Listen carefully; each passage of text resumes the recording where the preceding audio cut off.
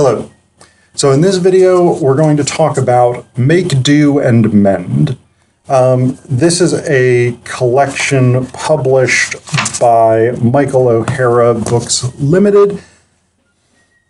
It doesn't have an author as such because this is a collection of reprints of World War II leaflets from the British government. This was a very, very important and common element of life on the British home front during World War II because materials were scarce, people were subject to rationing, not just rationing of food, but rationing of clothes, of fuel for cooking, heating, homes, all that stuff. Basically everything, with the exception of some vegetables, pretty much everything was subject to rationing, which meant everybody had to make the most of what they had. And so the British government printed a ton of leaflets on a ton of different subjects about how to basically maximize home economy. So there are pamphlets like how to look after rayon, simple household repairs, how to patch elbows in trousers, how to use large coke. That's coke, the fuel, like similar to coal somewhat.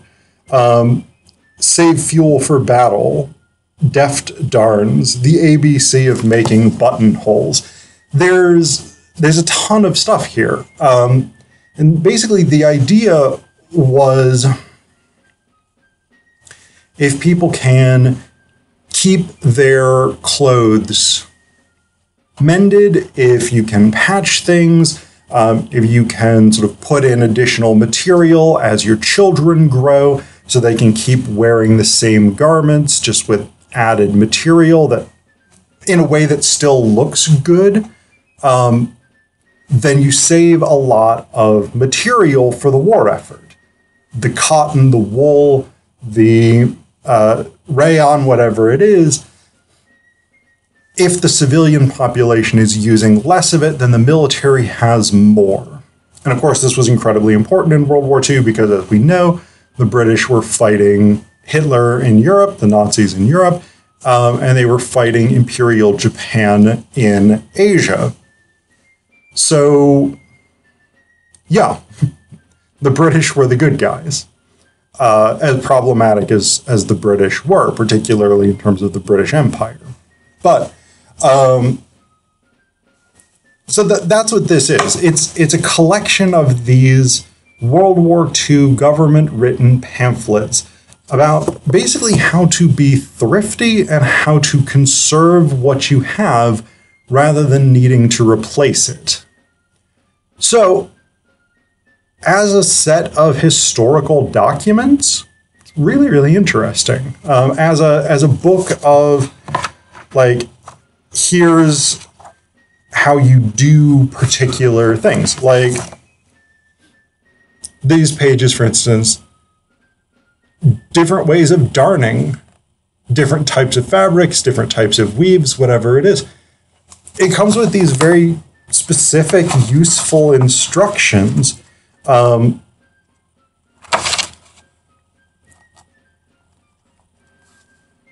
me find you another good sort of visual one. So, I mean, a lot of them are visual, and they have a degree of document design. I mean, it's document design 1940s style, but nonetheless document design, right? Like, we've got images here, we've got some illustrations, things like this, in addition to written descriptions.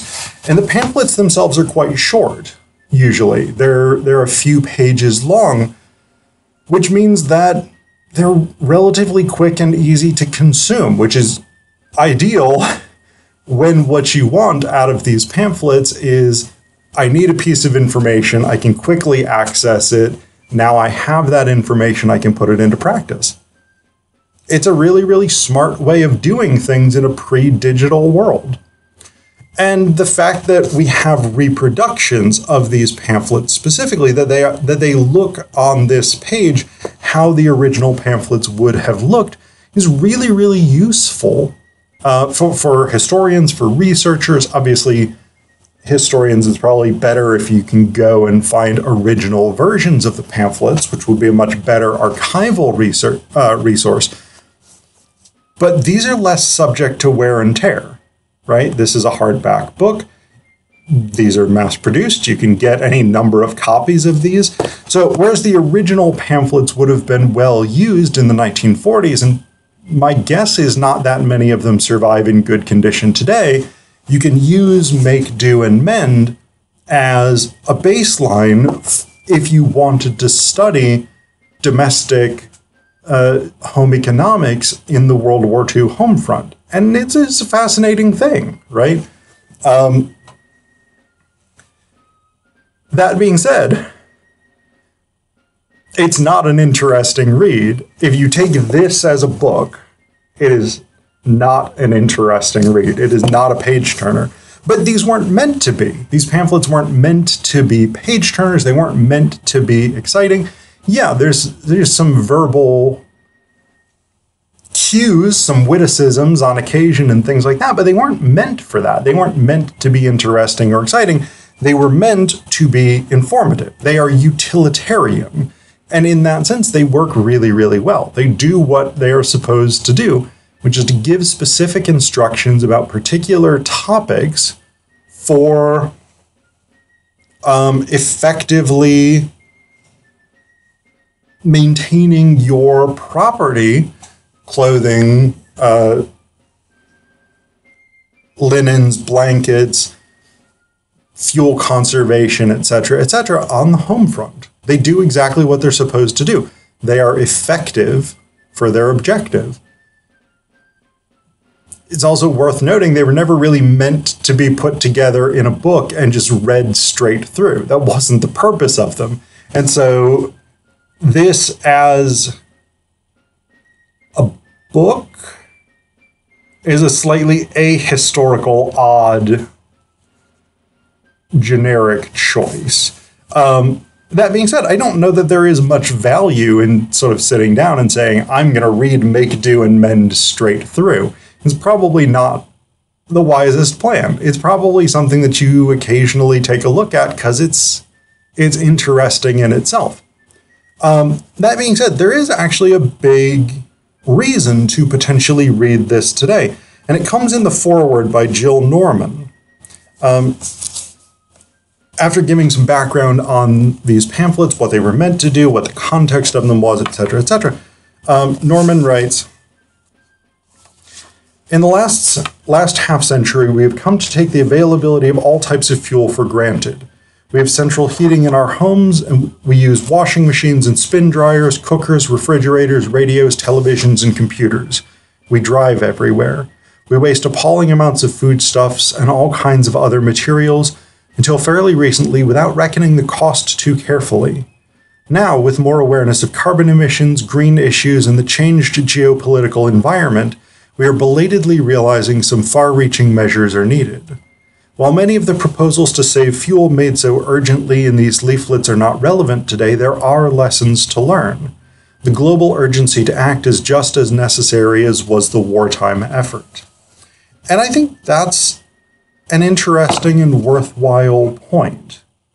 I mean, as much as I wish I wasn't, I am very much caught in the American consumerist worldview of late capitalism. I have more stuff than I need, and I frequently buy more stuff that I don't necessarily need. This, of course, is a huge problem for the future of the planet. And while individual consumption is not necessarily the most driving factor compared to, say, the emissions of the US military or China's industrial complex or something like this, individual consumption does drive a lot of the production that goes into global capitalism. And so there definitely The individual can change their behavior, which won't solve the problem, but it will help mitigate, particularly if demand goes down across the board, then production necessarily follows, right? If there is less demand, prices drop, it becomes less efficient to manufacture more and more and more stuff, which means emissions go down. It's not a bad thing to consider.